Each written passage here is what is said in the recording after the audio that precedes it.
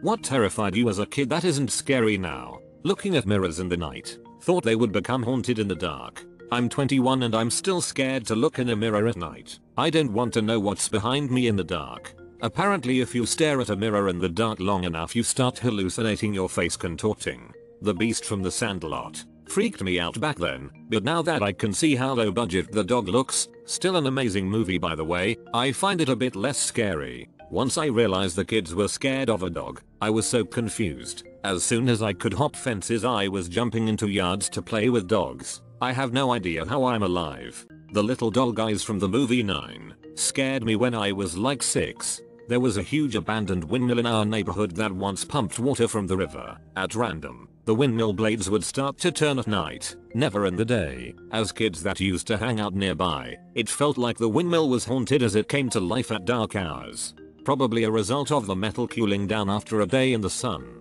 Thunderstorms. I used to hide under the covers and could only run from the room between flashes. Now I will sit at the window and watch. I love a good thunderstorm now. All it took was a very weird 9-ish-year-old me to stand at the window during a big storm and yell things like, "Is that all you've got yet?" Kinda like Lieutenant Dan but before I ever saw Forrest Gump. When I was a teenager I was home alone a lot, so when it would storm I'd run over to the neighbors. However, they never let anyone in their house so he'd stand outside in the storm with me. So I wasn't alone. Stay in a house where I'm dry alone, or stand out in it. Yeah, I wasn't the smartest kid sometimes. Asking my grandpa a question. Man was he intimidating to talk to as a kid. Now I love talking to him when I can. That's awesome that he's still around for you to talk to. Then, I wish I'd talk to both of my grandpas more. Jesus randomly showing up during dinner. I thought he'd use the door. Clearly I was raised to fear the wrath of God. The Bermuda Triangle, I've encountered it a lot less than I thought I would have.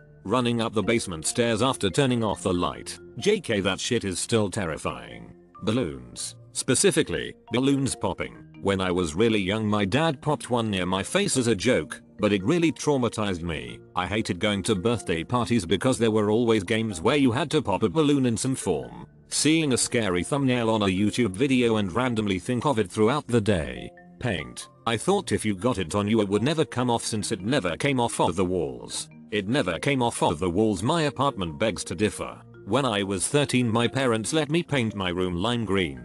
I painted myself, snuck out, and stood outside my friend's window to scare her. Almost gave her dad a heart attack. I wasn't even allowed to finish my room. It's still half green. Tifford getting shot by my friend's dad for my shitty green man cosplay. Nothing. Everything is 1,000,000 times scarier now than it was when I was a kid.